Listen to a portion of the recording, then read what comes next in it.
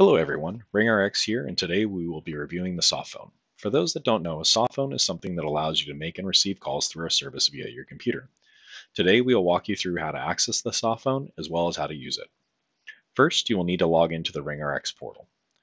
Once logged in, click on where it says My Phone, and from there you will see a blue button that says Softphone. Clicking on this will launch another tab in your browser and automatically log you into the Softphone. It is important that if this is the first time you've logged in, your browser will ask you for permission to your microphone. If you do not allow this permission, people will not be able to hear you on phone calls. Once logged in, you can see the status of the Softphone in the top left corner via the colored phone icon. If it's red, it's offline where there's no internet connection, and if it's green, it's online. Placing a call is fairly simple. You can either type a phone number here in this field, or you can highlight over one of your colleagues and click the phone icon. Go ahead and place a call. Once that call is active, you can actually see the status of the call here on the right. If you want to end the call, simply press the end call button. Press the pause button here to hold the call. You can also transfer the call, or press this to open up the dial pad. The dial pad would be needed in the event that you're calling any sort of call tree menu or something to that effect, where you need to press digits in order to respond with it.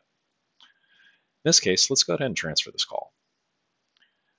When transferring, you'll be prompted up with the dial pad again. I can either type in somebody's extension, or I can type in an entire phone number if I'd like. Once you're done, you press the little call button, and then it will transfer the call. Let's go ahead and end that call and talk about some of the other functionality within the Softphone. On the right-hand side here, you'll see this little icon. This indicates D&D. Right now, it is currently in a gray state. That means that the Softphone is not in Do Not Disturb. If you click on that, you will stop receiving calls. Over here, you have the volume controls, specifically your microphone and speaker. So if you want to turn them up or down, you can just grab the little slider and adjust it as such. Same thing with the microphone. You just click on that to turn it on or off. On the left-hand side here, you have a breakdown of all the different people within your organization, as well as any other things like groups or park orbits. In this case, if you want somebody to appear towards the top of the list, you can simply click the little star icon and it will move them towards the top of the list. Notice as I unclick the star next to Park Orbit, unclick the one for Dr. Lady, and then click it again for Dr. Lady, she stays at the top. This can also be used here to monitor somebody's status. So in this case, I'm going to go ahead and make a call from Dr. Lady, and you'll actually see here that I can see she's on a phone call and who she's on a call with. This is very helpful so that you know when somebody is busy and you don't interrupt what they're doing, and you can just wait until they're done or message them if you need to.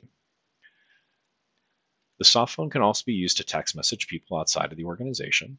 It's pretty simple. You would just type in the phone number that you want to text here, press the little chat bubble icon, and then we're going to send a text. Once that person gets it and responds back, that response will then show up in the screen here. And then you can carry on your text dialogue that way.